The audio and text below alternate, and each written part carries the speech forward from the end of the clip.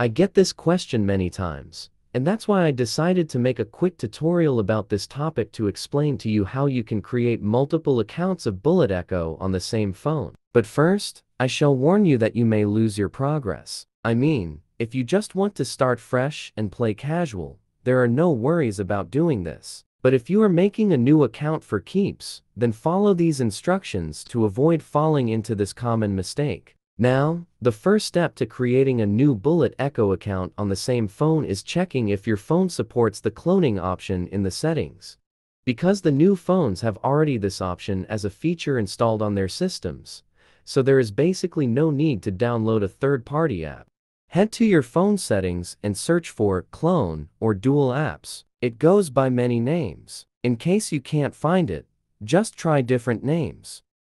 You will be able to have only one additional version of that app after you enable it, and make sure that you also clone the Google Play games so you can save your second account progress. That's right, you will have to create a second email address as well. However, if you want to have more than 2 accounts, or let's say this feature doesn't exist on your phone, you can then download an app from your phone store. I would like to recommend for you these 2 apps. I'm not promoting them, but I have been just using them on my old phone a lot and I have to say they work fine. However, I don't recommend the Parallel Space app if you don't have much storage on your phone, because it takes up a lot of space after a short while of use. But I do recommend it only in one case, and that's if you want to create more than one clone app. Rather than that, it's just extra space. Also, these kinds of apps are mostly free, and sometimes they do have even extra features like VPN, or the ability to create a private place where you can hide your favorite games accounts. But you should keep in mind that ads are definitely included. And in case these apps got updated, you may lose your progress. So as I have said before, there is always some sort of risk.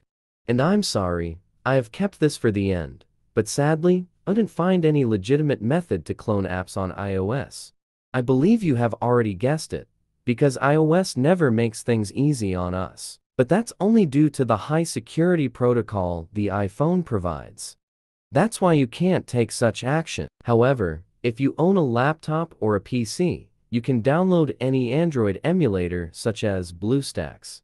And you can use it as an Android phone to download one of those cloning apps I showed you at the beginning and start cloning your games.